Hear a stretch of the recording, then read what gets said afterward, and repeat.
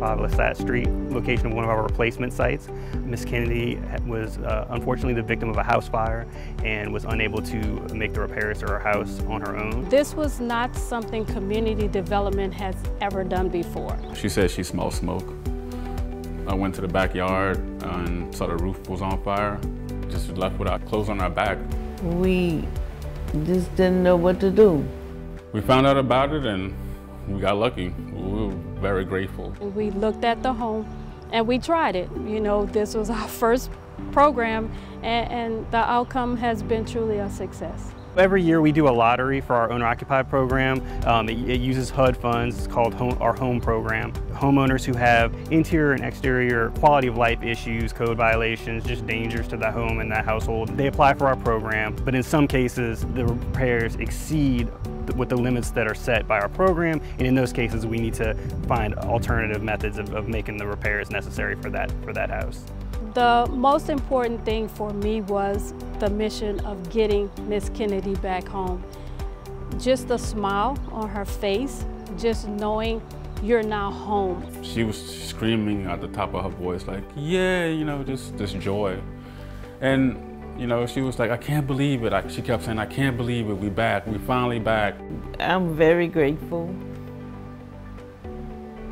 that everything would be better than before.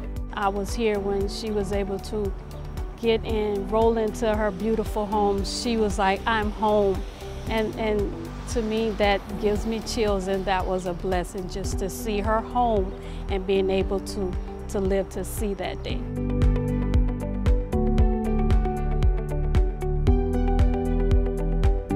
My name is Olivia Johnson. I live at 7732 Mistletoe Street in Metairie, Louisiana.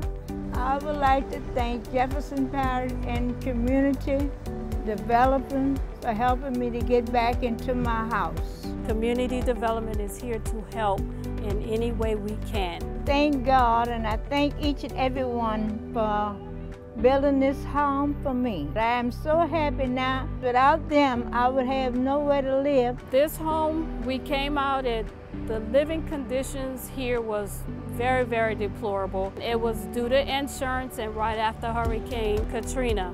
Miss Olivia and her son, they continued to live in the home. The roof had caved in. They were on a fixed income, so they didn't know there were opportunities in the parish that can help them get back in their home. When we had the storm, it began to rain and the roof began to almost to cave. So I had to get out of here. Once code deemed it ineligible to live in, we were able to find sustainable housing for her and her son to live in while we go through the process of getting the home qualified so it can go through the owner-occupied rehab program to replace the property. I love the way my bathroom is fixed where I can also get in there and take a shower.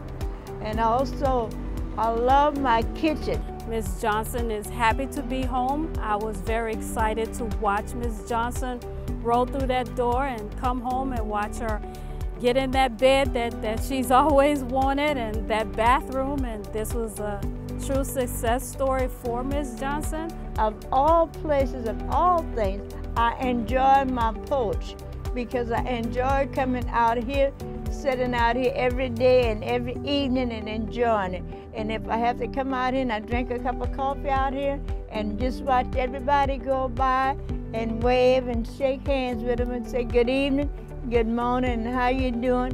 And I really and truly enjoy that.